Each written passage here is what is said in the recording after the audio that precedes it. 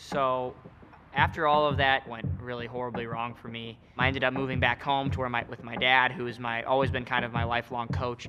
Kind of start back with the basics, kind of get me grounded around how I feel the best.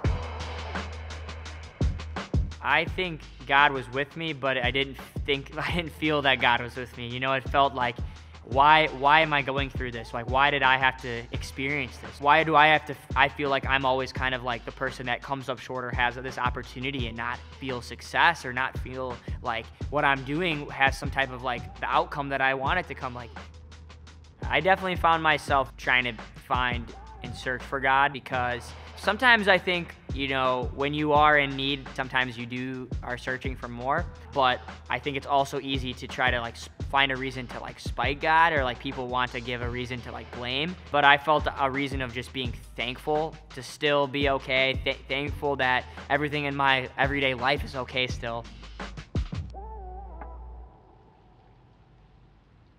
Wrestling's something that I chose to do, that I still want to do. I still feel like, hey, God's gotten me this close. I've already feel that I'm on the threshold, no matter how bad things are gone, and that doesn't define me as a wrestler that I can become and that I will become. Being Serbian, family is very important. Growing up, I saw my grandparents a lot.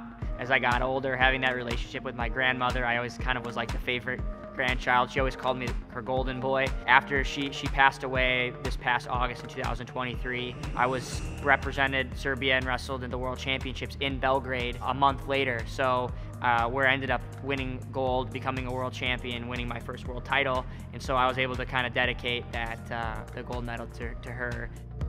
For me, winning means, I would say everything, but I don't think it is. When I go and compete, I'm trying to win and I'm trying to give my best, but if I don't, knowing everything's gonna be okay afterwards. You know, I know my family loves me, God loves me, I'm in a good place, and I'm always looking forward for the next challenge, whether that be to another tournament or different competition, or what's next for me in my next life's chapter.